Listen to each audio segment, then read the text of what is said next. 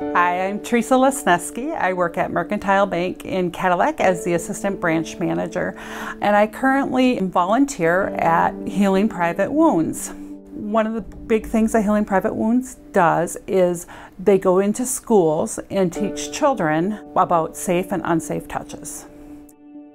When Healing Private Wounds goes into schools, they use puppets and a storybook to tell the story of safe and unsafe touches and about boundaries. They have a porcupine and they have an owl.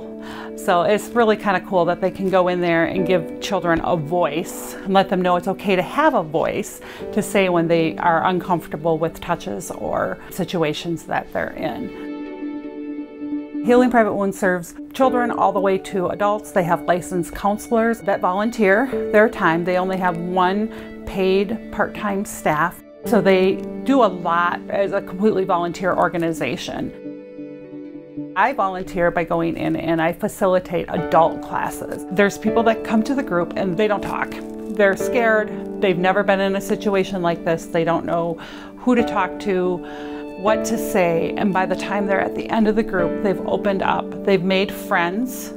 They've enjoyed the time that they had. They may not have been able to completely share what they've been through, but they have been able to realize that it's a safe place, and then they come back to group over and over again, and they have something valuable to help with somebody else.